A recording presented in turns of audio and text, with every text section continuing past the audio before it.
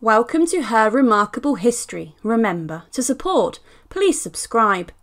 The terrifying and brutal execution of Catherine Howard, fifth wife to Henry VIII. Catherine's story is one of the most upsetting and tragic of Henry VIII's wives. She suffered far more than she ever should have and met her end via the executioner's axe. In our previous videos, we have explored Catherine's teenage years and then delved into her arrest and the interrogations she was subjected to.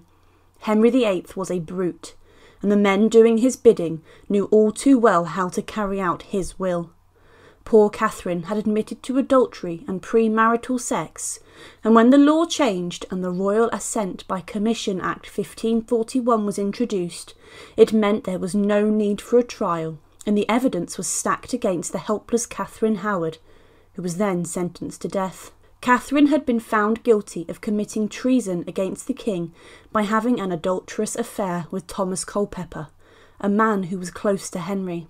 Initially, Catherine spent her imprisonment at Sion Abbey, but then, after 2 months, Lords of the Council came to fetch Catherine from Sion on the 10th of February 1542. At this point, Catherine had spent 2 months a prisoner, and her reaction was one of pure panic. Of course, Catherine knew what to expect, and that absolutely terrified her. Catherine was told that she would now be taken to the Tower of London, and it was at this point that she cried with all her might. She screamed and she tried to fight them off. But this was no use, as Catherine was taken by force and in a rough manner to a barge that would then transport her to the Tower of London down the River Thames.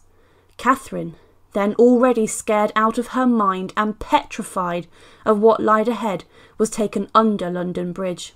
It was here that she saw the heads of Francis Dereham and Thomas Culpeper, her 2 apparent former lovers. Both men had been tried and convicted of high treason, and the trial for Thomas Culpeper and Francis Dereham subsequently led them to being executed at Tyburn. Henry Manox was incredibly lucky to escape this fate, for Manox was questioned and admitted that he had been employed by the Duchess Agnes to teach Catherine music and singing, and admitted having tried to seduce Catherine, but the Privy Council felt that he had committed no crime and released him. On the 10th of December 1541, Thomas Culpeper was beheaded, but Francis Dereham was hung, drawn and quartered. Then, as customary for the time, both men had their heads placed onto spikes and displayed on London Bridge as a warning to the City of London that treason, especially against the king, was no laughing matter. Then, once Catherine had arrived at the Tower of London, she entered through Traitor's Gate and was led to her prison cell. The following morning, she would learn that her execution was scheduled for 7 a.m. on Monday the 13th of February 1542, and that she had just 3 more days to live. Catherine Howard was told to dispose of her soul and prepare for death. She was to die at 9 o'clock the next morning. The night before her execution, Catherine spent hours praying.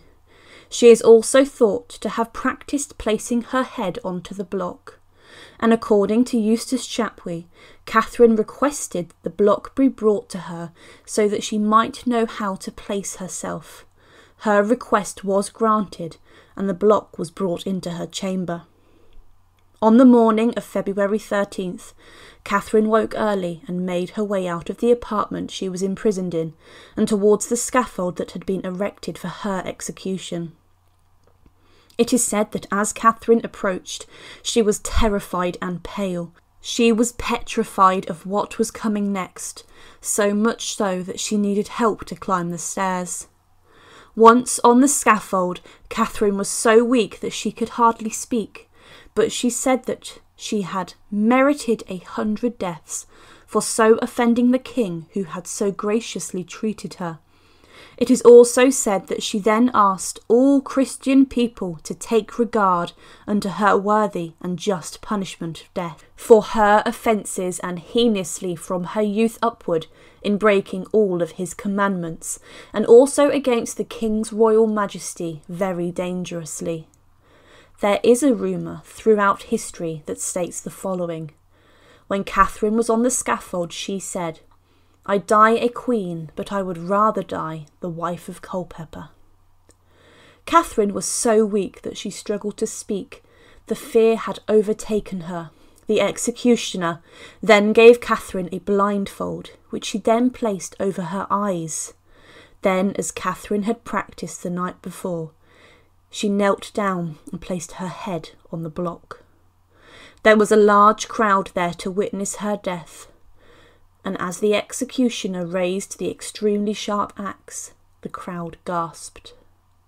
Then, with one swift blow, the executioner struck Catherine's neck and removed her head from her body. It was at this point that the executioner picked up Catherine's head by her hair and removed her blindfold. He held her head up to the crowd and showed her lifeless face and proclaimed, "God save the King." Catherine was then taken by her ladies, after being covered with a black cloak, to the chapel of St. Peter ad Vincula, where she was then laid to rest. But the day was not over, for Catherine Howard's lady-in-waiting, Jane Boleyn, or Lady Rochford if you like, was next. Jane had confessed to helping facilitate the meetings between Catherine and Thomas Culpeper. Catherine Howard was only around the age of 18 when she was killed. She had risen to Queen of England in such a short time, and after only a year and a half, she was then executed for treasonous adultery. Her fall from grace is a very sad and disturbing story, for she was just a young girl that had been used and abused whilst in the care of her step-grandmother, and then placed into the employ of Henry VIII, where her life choices led her down a very dangerous path. Catherine has been remembered in history as being the fifth wife to Henry, but she should also be remembered for being brave, courageous, and facing her demons on her last day on this earth.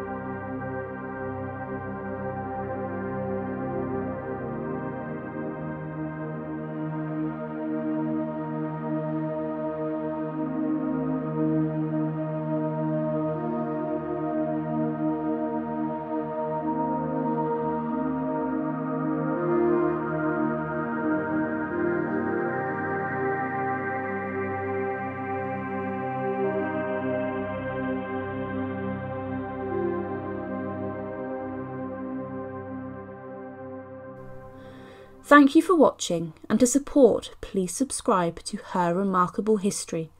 Thank you.